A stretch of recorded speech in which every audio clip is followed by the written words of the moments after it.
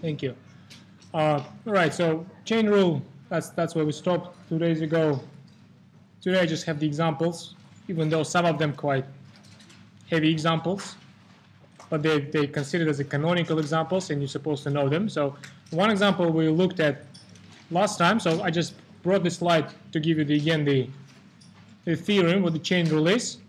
Remember, on the formal side, on the theorem side, chain rule is basically this multiplication as it is with the one-dimensional functions. You multiply the derivative of the outer function by the derivative of the inner function. It's as simple as this. This trickiness of the actual rule, I mean, to those of you who try the chain rule in practice, you know, like some of you do this tree diagram, some of you just remember this verbally the way we do it. All of this is hidden by this cross, by this matrix multiplication. So formally just one single multiplication, but in practice, when you start implementing this is the matrix multiplication which brings about this complex tree-like procedure you need to follow if you want to apply the chain rule for the function of multiple variables. I showed you one example where this is the case. It was one of the examples of Jonathan Kress. Here it is. That's the one which we did with you. It's when we had this function gxy, which is simple xy square product, and x and y in its by themselves we treat them as a function of r and theta with a polar substitution, and we needed to find this g derivative g by r. Like I said, you can do it directly by just direct substitution and do a direct computation, or you can follow the chain rule. This tricky formula is here, color-coded. So you basically read it like this. You take derivative of g with respect to its first own argument, or g function. It has its own arguments, x and y. And I call them own arguments of the function g. So you take g by its first own argument, and then the function of the first own argument by r, and then g by the second one, and y and the second one by r, and then you make substitutions. Here they are. G by x is y squared, substituted. X by r is cos theta. G by y, the red one here, it's double xy right in here, sine theta. The same. Eventually, we end up with the same expression as with the direct computation. Yeah. So this formula, which is color-coded, here's the link of this formula with this simple matrix multiplication. Here it is. You think of your polar substitution as a function f, which takes r2 to r2. That's the function. The Jacobian, which is associated with that map or that function, here it is. It's 2 by 2 matrix. The Jacobian of G matrix, or the gradient in this case, because only one row matrix, is like so. So when you do your matrix multiplication, as it is instructed by the main chain rule theorem, that's the matrix multiplication here. When you do this multiplication, you end up with this tricky tree-like procedure. As I said before, every time you can trace it back to matrix multiplication. Here's another example. So here's my function z of x and y. So x and y own arguments of z. X and y in itself, they are functions of t. See, that's the explicit value for x and y. We need to find z by dt when t equals 0. Again, you can do it directly. You can directly sub in cos t here in x position, sine t here in y position. If you do that, you will end up with a function of one variable, just explicit formula for that function, and you can find a derivative. It will be just a first-year approach to the same problem. Or you can do it via chain rule. On this slide, there is no anymore the direct approach present, but you can do it on your own and double check with the chain rule approach. The chain rule approach is here. Again, this tricky formula, you see, z by x by its own argument, and then x by t, plus z by y by the second own argument, and y by t. Interestingly enough, the thing which you have to pay attention to, the use of the letter d here. Here you see sometimes the upright d is used, sometimes the curly d is used. This is a reflection of the fact that z, after you treat the function z as a function of t, it's a function of one variable. That's why the upright d is used here. And that's why the upright d is used here for the x, because function is also because x is also a function of one variable. It's a notational differences, but sometimes people pay attention to that, especially when they mark your writings. And then this is just a computation again. So z by x from here, it's double x e x squared plus y, and then x by t right in here in brackets. Then z by y, it's just exponential, nothing else. And the y by t is this cos right in here. That's the computation. Well, as a matter of fact, you need to find the derivative only at the point t equals 0. So at this point t equals 0, x function takes the value 1, right? Cos of 0 is 1. Y takes the value 0. Sine of 0 is 0. So you use these new values together with the value t equals 0 across this expression.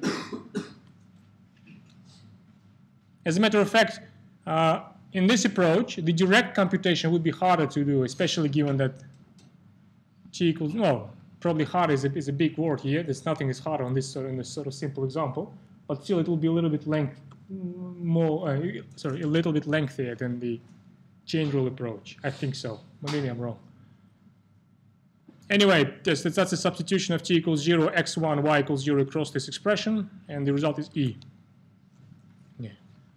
Well, the next slide actually just explains again the reason why we have such a chain rule expression. It's again traced back to matrix multiplication. Look at this. This time f is a function of R2 to R in a... Should be the other way around, actually.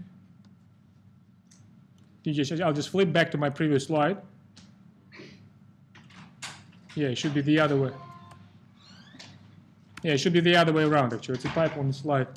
Because before g was the outer function and f was the inner function. Here they just swapped, I mean the roles of the functions swapped. The inner functions here is g, the outer function here is f. Right? Look back at the slide. This is a z function, so exponential is the outer function. And in the theorem and in the first example, g, the symbol g was the one which we used for the outer function. Here there's just, well, obviously just this is the omission of the person who put the slide together and the person who get this ready for this lecture. Yeah, I'm sharing it. Anyway, if you just make this correction, that this time f is the outer function and g is the inner function, the rest just goes in the same, according to the same rule. The Jacobian of f is this one row, 2 columns, it's just a gradient. Jacobian of g function, it's the 2 rows, 1 column, here it is. And the derivative of the composition f circle g, it's the matrix product of 2 derivatives in the right order. Outer function, f this time, and the inner function. And when you multiply matrices of this shape, they are of compatible sizing. The result will be just one number, like this. And that's the explanation for the formula we used on the slide before. After a while, of course, you will just use the formulas directly. You don't need to make this link to the matrix all the time. But for a few times, I encourage you to do that. There will be a few questions in total set where you need to do this linking with the matrix version of the chain rule formula. You have to do it because it's a part of the question. Some other times you don't need to do it, but still I encourage you to do this linking with the matrices. It shows you the structure of the chain rule. Yeah. Well, this is just the version of the chain rule which happens when you have, look what happens here. When f depends on x, y, z and w, so f depends on four own arguments, and these own arguments, x, y, z, w, they in their turn, they depend on the other r, s, and t. In such circumstances, the formulae for the derivatives, they will take this rather long and horrible look. But if you trace it back to the matrix version of it, it again will be simple matrix multiplication. That's the beauty of this matrix way of expressing things in relation to the chain, especially when you try to prove something about that. If you try to prove something using this horrible formulae, it becomes difficult because just to write this up becomes difficult. Whereas if you use the matrix way to write things, it's just a product of two matrices all the time, A and B, or G of G and F. Yeah. All right, there's another example from the Jonathan Kress set of examples. This is that kind of examples you will see a few times in the tutorial set, where you have to check that the particular function is a subject to a given differential equation. So look what happens here.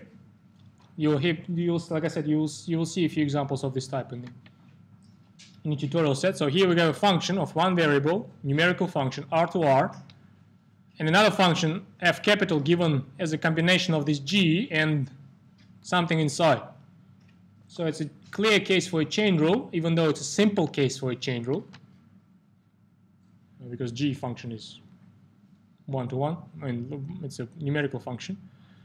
What we have to show is that the function f, capital F, it's a solution to this PDE. PDE, it stands for the partial differential equation. It's a very straightforward computational example. We need to compute two partial derivatives using the chain rule, obviously. We have to sub this into the left-hand side of my differential equation, and we have to make sure that the result is 0. Well, everything is done on this slide. There will be a few equations like that in the tutorial, so look at this.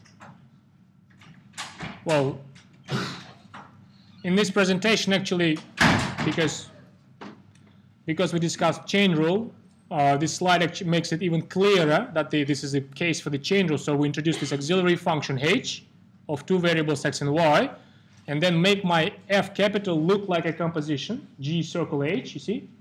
So that's the case for the chain rule. Here it is. So if I want to see the Jacobian of my f map, which is the 1/2 matrix, right? One row, two columns, numerical function of two arguments. That's why one row, two columns. That will be the product of the G and the product of the H Jacobians. Here they are spelled out. So the G Jacobian, G is just a function of one variable. Jacobian for that function just a derivative. So it's a matrix 1/1. So basically it's a number. And the Jacobian for H is another gradient vector. So that's the computation finished.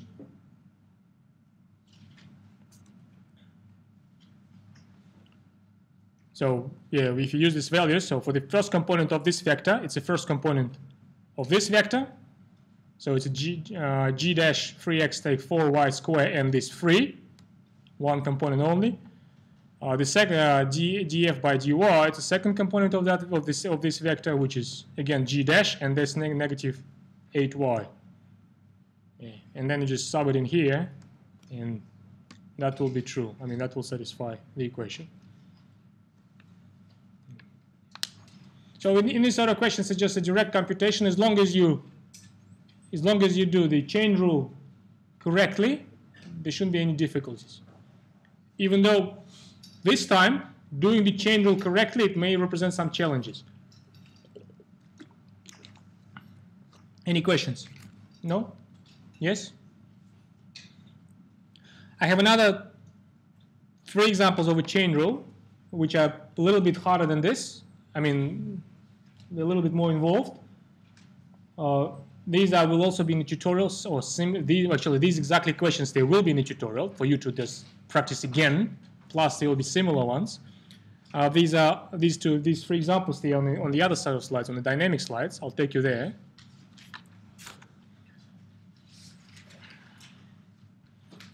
Yeah, it's about polar substitution again.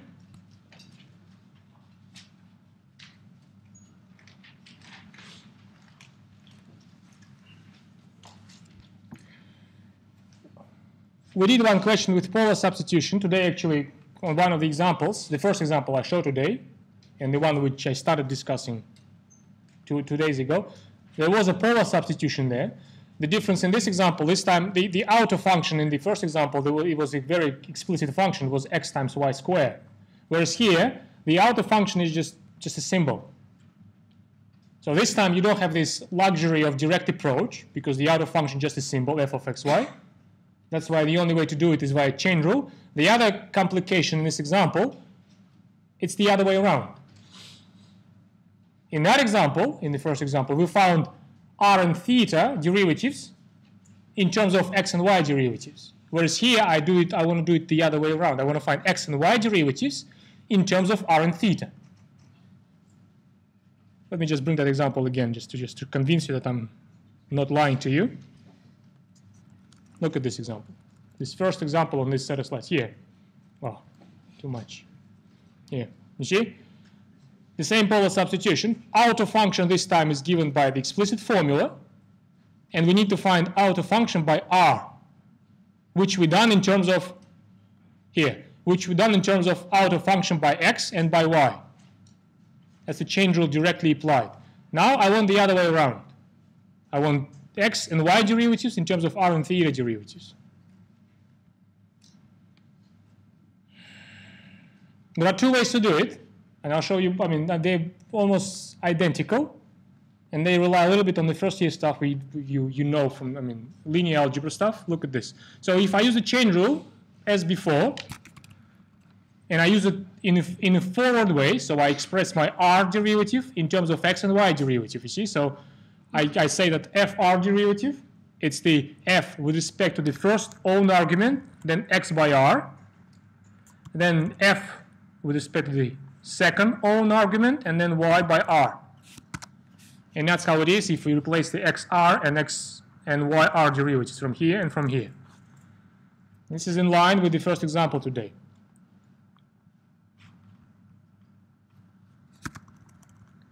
Theta derivative, again, in terms of x and y. So far I do the other way around. I express these two in terms of these two.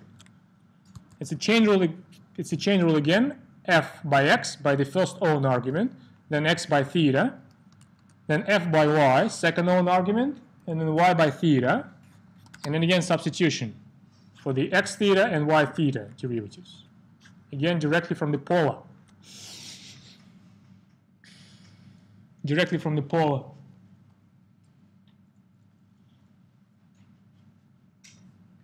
Now, we need the other way around. At this stage, if you're facing a problem like that, what do you think will be the good approach? What would be a second good step to finish the question? The question says find fx and fy in terms of fr and f theta, and we did just the opposite thing. What would you suggest in this late hour?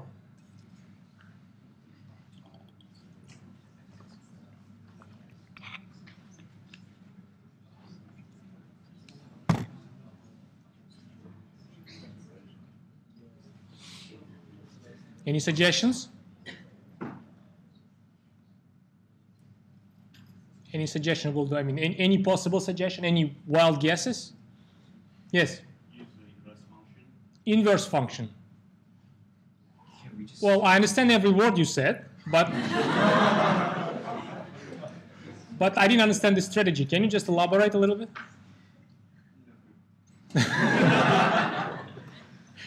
Well, what you had something in the back of your head, right? And I didn't get the message, actually. How can we possibly use an inverse function here? I guess. You get... Can you solve these two equations? Solve for what? For f dash. And if I... What does it look like similar to something you used to do a lot, or not? What you used to do a lot? Solve what? Eh? One of you, please. Just go ahead. So you want to say that we're looking actually in terms of fx and fy, we're looking at two linear equations with two unknowns. And we know how to solve that, right? How do we solve that? Yeah, I know. How do we solve? What's the method?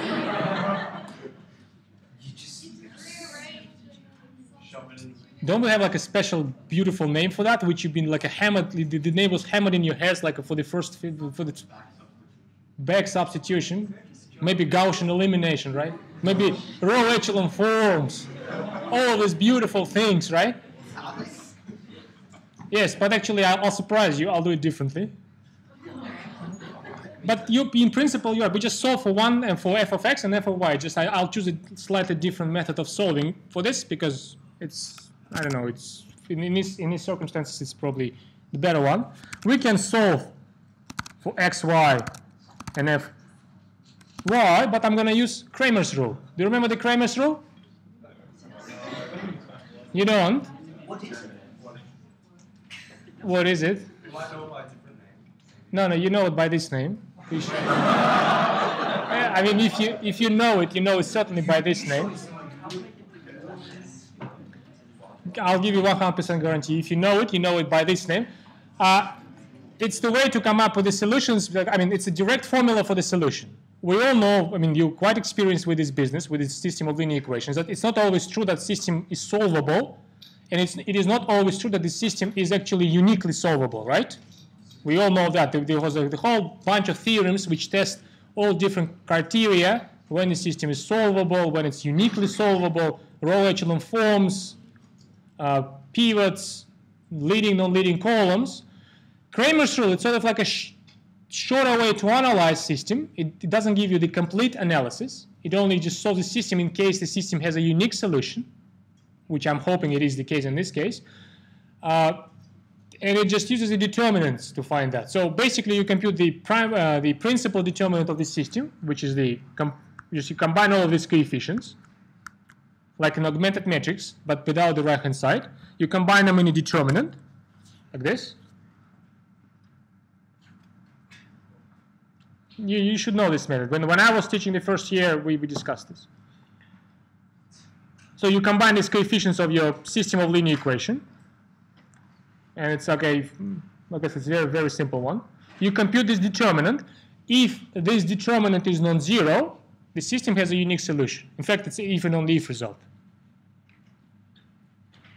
Now, when the system has a unique solution, Cramer's rule also suggests the formulae to this for this unique solution. It says you now build two other determinants, delta 1 like this, so where you replace the first column of the principal determinant by the, well, I should call this the right-hand side, even though on my slide it's the left-hand side, but in strict language, in the system of linear equation universe, it's the right-hand side. You replace this first column with the right-hand side, and you compute the determinant. Then you compute the second determinant, where you replace the second column of the principal determinant with the right-hand side of your system of linear equations, and compute that. The Cramer's rule says that the solution, which we're looking for, fx and fy, is just the quotients of these two determinants, well, delta 1 by delta, and delta 2 by delta. That's all there is for the Cramer's rule. So it says you compute the principal determinant. If it is non-zero, system has a unique solution. If it is not, then the system, then that's it. You have to use the Gaussian elimination, row echelon form, and all of this beautiful stuff. But if it is non-zero, there is one unique solution. And if you want to find this, that's how you find this. By quotients of these two determinants. It's a perfect thing, right? You just have a direct formula for the solutions. If you don't like this, you can solve it any other way. I don't insist on you following the Cramer's rule. Like I said, you're very experienced with the system of linear equations, and I'm sure everyone here is capable of solving these two systems on your own. And that's the end of it, right? We found fx and fy in terms of fr and f theta. So let me just say it again. These lines where I use the Cramer's rule for solution, if you hate the Cramer's rule all of a sudden, then you don't have to use it. You can solve it any other way.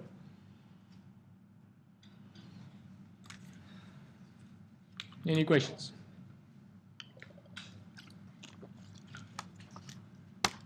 Now, surprisingly, this wild guess which came from that side of a class about the inverse functions, we can make sense of it, but that will be a different solution.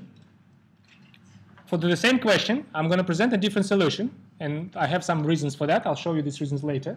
But for now, I'm going to do the same thing, but with a different different approach with the inverse functions, and I'll show some what I mean by that. Remember these answers. We're going to come up with the same answers, but now differently. So if you're done with this slide, I want to switch to another slide. I'll just switch to another slide.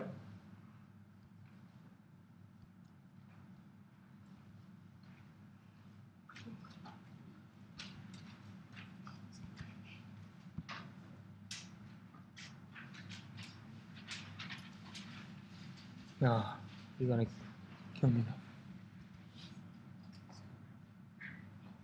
So look at this same question. That's right. So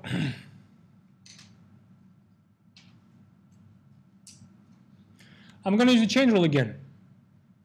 But I'm going to use the chain rule now in the opposite direction straight away. So before, in my previous solution, remember what I said? I said the fr derivative, it's fx times xr plus fy times yr. Well, why can't we do it directly for the fx now? So if I want to see fxy in terms of fr theta, why not I just say by the chain rule again that fx is the derivative of fr times r by x. So you see I'm doing the chain rule in the opposite direction straight away. And then plus f theta times theta or x. Like this. That's a chain rule. And the same line for the fy derivative. You don't have the other slide in front of you right now, but you took notes, and I'll make my uploads, even though I'm a little behind on the uploads right now, but eventually I'll make my uploads. Put these two slides together next to each other and see the difference. Oh, I can, yeah, well, you have your notes, you can compare that. Basically, we almost finished the question, right? Look at this, fx and fy, straight through fr and f theta, fr and f theta. But we almost finished the equation. The almost actually takes significant time to be removed from this sentence, because this rx and theta x is something we no longer can directly see from here. Before it was x by r and x by theta, which comes, I mean, it's a direct computation of the derivative. This time, it is not. How can you see r by x from here? Solved it. How do you solve it? Move cos theta to the other side. Okay, and?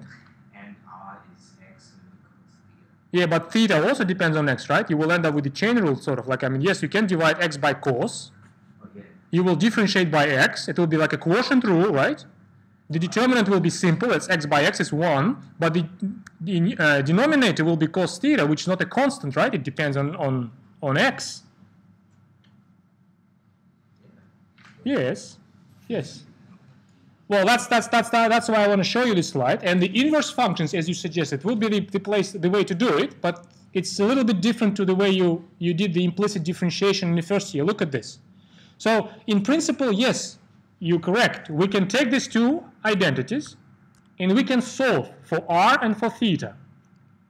We can. Some of you can even find the explicit formulae for that solutions. But I'm not going to do that. So in principle, I can solve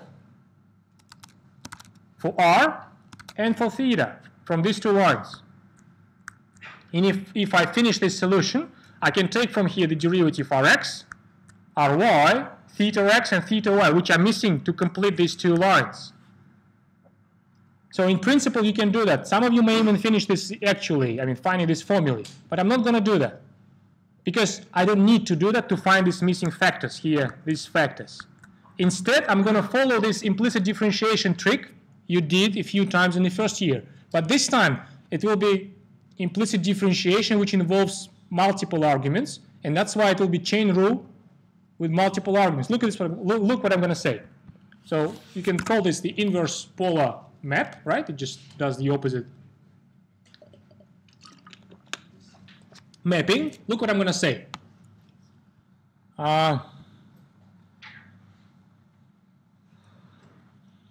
So imagine I have this inverse maps.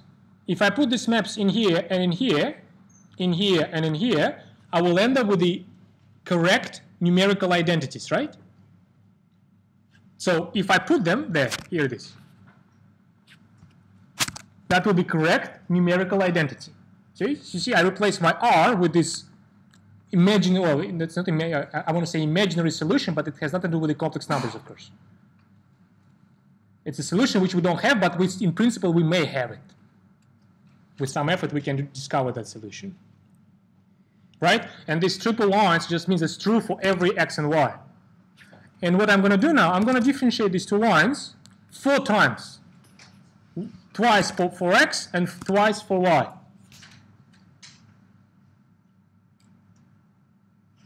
So here it is.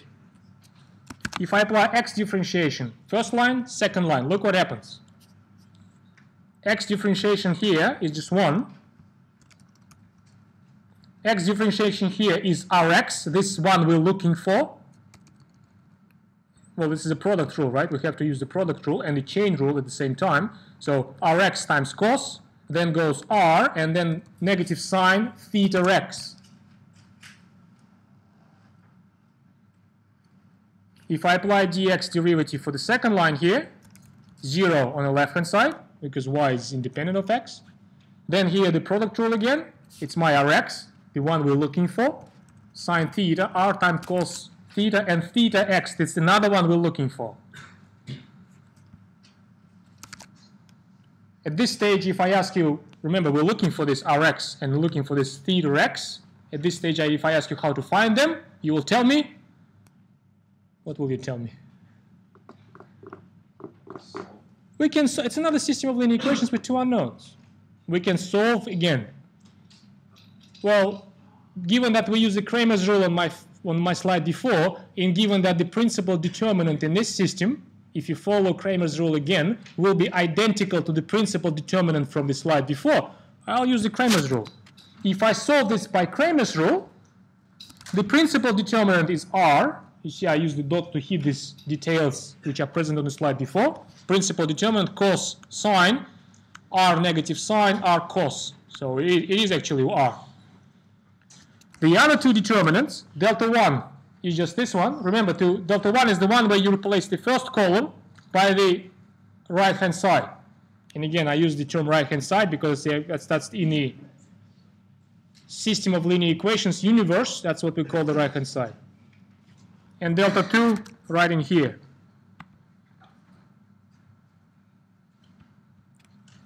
And so my Rx takes this form, and theta x takes this form. It's a quotient of delta 1 by delta for Rx, and the delta 2 by delta for theta x.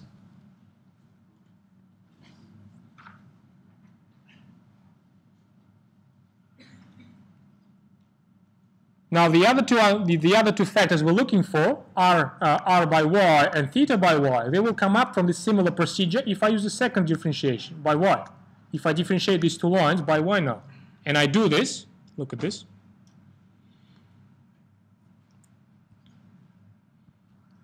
So if I use my d by dy differentiation on the first line here, it's 0 on the left-hand side because x is independent of y. That's the product rule and the chain rule together. Here's my 2 unknowns we needed to finish this computation. And that's the second line where the y differential is applied.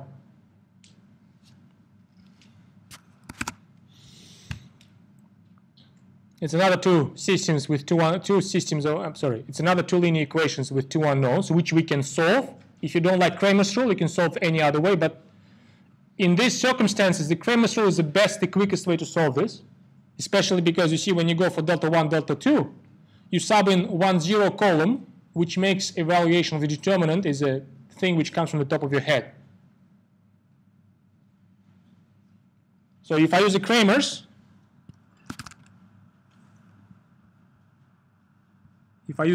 here, again, the principal determinant here, look at this. It's a product across this diagonal, right? Cos theta by r cos theta.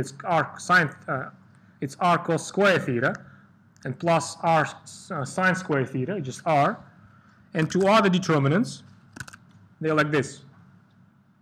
If you don't like Cramer's rule, you can solve it any other way. But if you don't have it in your set of tools of solving a system of linear equations, you should add it there. Sometimes it saves lots of times. Yes, please.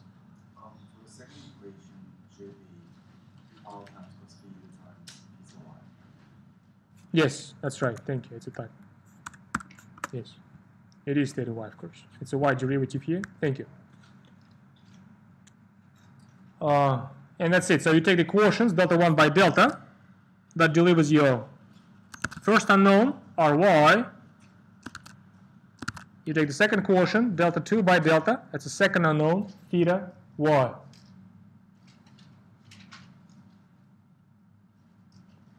This is how you do implicit differentiation with the functions of multiple variables. With the maps, I'm sorry, of multiple variables. So not only you have multiple variables, but look back here. The values are also two-dimensional here. It's not an easy process. It requires, you see, lots of solutions of system of linear equations, but in principle, it's a doable process. And you see that allowed us to find this Rx, Ry, theta x, theta y, without knowing these functions explicitly. These functions are not easy to present, as a matter of fact. I mean, R function probably is all right because it's just x squared plus y squared under the square root. It's just the distance. But theta function, this theta function, it's a tricky one because it requires the arctan, and you need to split this into quadrants. It's not an easy function. You can try to solve this directly. It's like the formula for the argument of a complex number. It's not a simple formula. It's like a two clauses formula with the different cases. So even if you solve this directly, finding that derivative, it's not easy. And as it looks like, if you live into this, we don't need that. We don't need to know the direct formulae for these two.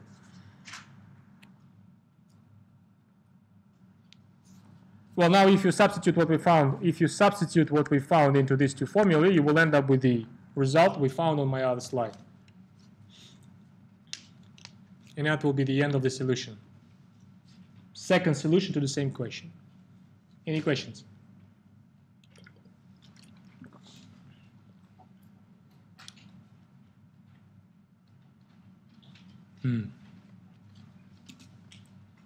Okay.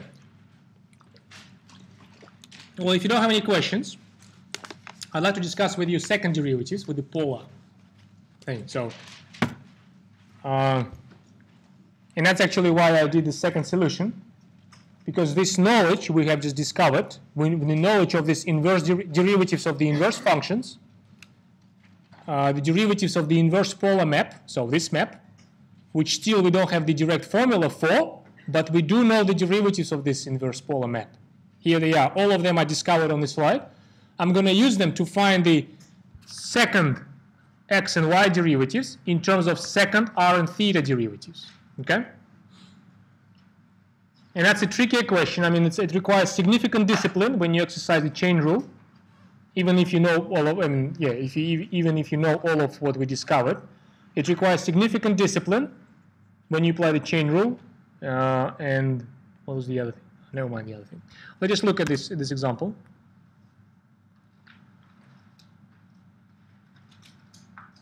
Yeah.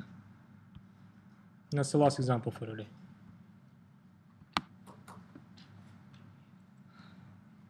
So the same setting, you see, we have a function. We have polar.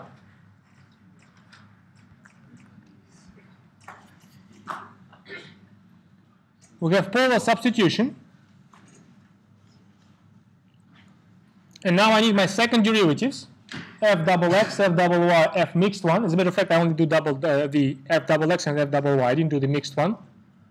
In terms of the second order polar derivatives, and this time we follow the second approach, because now we have all of these auxiliary derivatives of the inverse polar map. It will be relatively easy to, I mean, as long as you just careful with the way you apply the chain rule, it will be relatively easy to find the result. And the result itself, actually, it's interesting. I'll discuss the result itself later. So let's just do the computations first. So that's what I said on my slide, computed earlier, and I opened what we computed earlier on my slide before. We computed with you that x and y derivative, they are related to r and theta derivatives via these two formulae. That's what we discovered on slide before. We also discovered with you these derivatives of the inverse polar maps. Here they are. That's the information from the slide before. 4 inverse polar maps we discovered, and that's a good thing to keep in mind. Lots of questions involve polar maps and inverse polar maps, so knowing these derivatives, it's a piece of a theory, as a matter of fact. That's the things which we have from the slide before. You see, I just made an effort and I expressed my inverse polar derivatives using x and y rather than theta and cos and sine, which makes it a bit shorter sometimes. Yeah. So f double x, this one, if I do f double x, I need to differentiate this by x once again. And if I do that, it will be product rule applied twice, right? Here it is. If I do double x, I do product rule, and I do chain rule at the same time, right? So these two terms, this is the product rule applied here. I'm sorry, I said the chain rule hasn't been applied yet. I did product rule here, so x, that's right. First I differentiate the first factor by x, right in here, and then I differentiate second factor by x, right in here. Let me just, can I zoom in a little bit?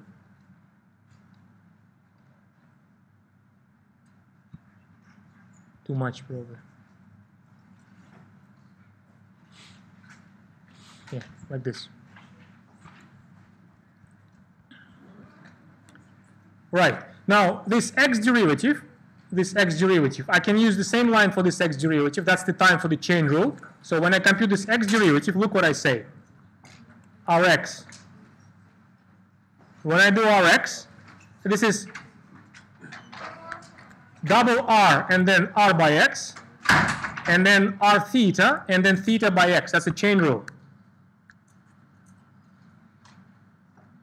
When I do this theta X, right here, when I do this theta X, it's another chain rule. Look at this. It's theta by R, second derivative by R, and then R by X, and then theta by theta, and theta by X.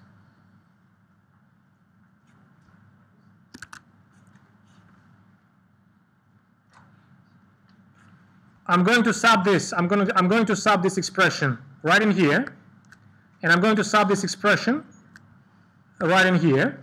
But before I do that, I need to make an effort and find this second derivatives of the inverse polar maps. How do I do that? I take this and differentiate extra by x. If I take this and differentiate extra by x, so differentiate this piece by x, look what happens. R double x. This is a quotient rule, or as a matter of fact, I like product rule more than the quotient rule. So it's this expression. It's a derivative of the first factor, which is x. It's 1 by the second factor, 1 on r, and then x times the derivative of the second factor, 1 on r, which is negative 1 on r square, and then chain rule brings in another r of x factor. If for r of x I use this expression again, that's how it is. The second xx derivative of the inverse polar map. This time it's easier, it's just a straightforward computation with the help of this. But that's how it is. Theta double x, the same computation. I use this one and differentiate by x again. Y is a constant, we ignore that. This is 1 on r squared, it's a power function, so that's why it's 1 on r cubed. Number 2 came up. And this is a chain rule. That's why r of x is present here as a factor. You have to analyze this carefully, all of this. It's hard to pick it up maybe just in one lecture, just in class. So you have to take yourself through these computations once again in the, with no time pressure and everything. So that's what we, now we have everything for this one, to do this expansion, and I do this expansion. Just a direct substitution. So I sub in here, the right-hand side from here, Rx squared. That's all there is here. We can do a bit of a simplification. We can combine, look at this. F double R here, F double theta here, this F double theta. The mixed one, r theta and theta r, we can just assume that they are identical. That's the Cloriot theorem. That's why double of this. And then the fr and the theta, I put them at the back, like this. That is the expression for the f double x. This is the expression for f double x.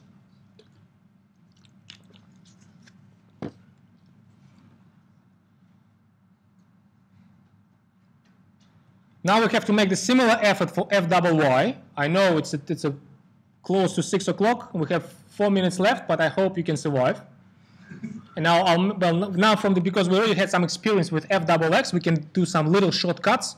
And like I said, if you are in a position to do something like this, it's a straightforward computation, but it requires discipline when you apply the chain rule, and it requires creativity when you design what you write and how you write this, how you group things, what sort of steps you do. It's a skill to put the right formulae on the paper and skip the right formulae in order to deliver the message to the person who reads what you wrote. So let's just try f double y. So f double y comes from here.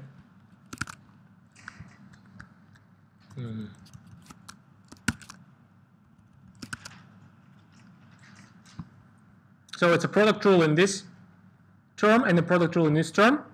For this and for this, I need to use the chain rule once more.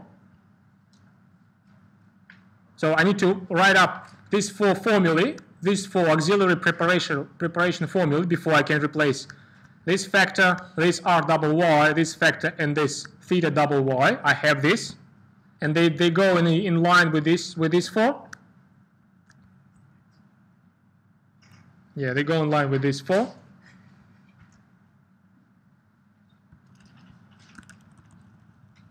That's a chain rule applied to when I compute this piece. Second by r by y, second by theta, theta by y. That's a chain rule when you compute this, when I compute this piece. Theta by r, theta by theta, and the factors. And then I need double y and double y from r, which comes from here. I apply y derivative right from this for this quotient. It's a quotient rule. Here it is. Well, quotient and the chain. And I apply double y to theta here, to theta y. Yeah. Now we're fully set. Even though this time I will skip this long expansion stage, I can jump to something like this straight away, because we can see through all we need. Like FRR will come up when you multiply this by extra RY, is a term for F double R. F double theta, as in here, will come up when you multiply this term by extra theta y. That's the second term you see. I just jumping over a step, but because we had some experience here, we can make this shortcut. Mixed derivatives, they come up. One of them come from here, one of them come from here, and every time it's this fact. That's why it's double, Ry and theta y, and then goes the first order derivatives at the back. And that's the expression for f double y. All right, 1 minute left, and we're almost done. So when I go for sum, f double x and f double y, and that's the canonical notation for this sum. Sometimes it's called in some books, the official name for this symbol is the Laplacian. Next time we're going to discuss this a little bit more. If I do the sum, look what happens. This f double r with this f double r, it delivers rx squared and ry squared. If you look back at the expressions, it's a cos theta plus sine theta. It's just 1. That's why FRR becomes just FRR with no any other factor. F double theta here and F double theta here, they come with the theta x square and theta y square. If you look back here, we have to add up these two factors, right? Squaring them before we add them up. It will be y square plus x square, which is r square. It will be r4 at the bottom, so altogether it's r square, like this. Mixed terms, they cancel each other. This mixed term cancels this mixed term. Look at Rx theta x, product of these two is negative of product of these two. They cancel each other. Fr, it's R double Y, which is where's my R double Y? I'm sorry, actually I have to combine two. Fr is this piece, and the coefficients next to it, R double X and R double Y. From here, and from here, if you combine these two together, again, y squared plus x squared is r squared. On this r cubed, it's just 1 on r, and this 1 on r and this 1 on r is double 1 on r. So altogether it's 1 on r, and f theta also cancels each other. If you just see f theta double y and theta double x, they just one negative of the other. So the expression for this combination in polar coordinates takes this a little bit longer, but still simple form. This has some implications for a few questions in applications. I will discuss it tomorrow. But for now, thank you very much for your patience. It was, thank you. Yeah, thank you. We're done.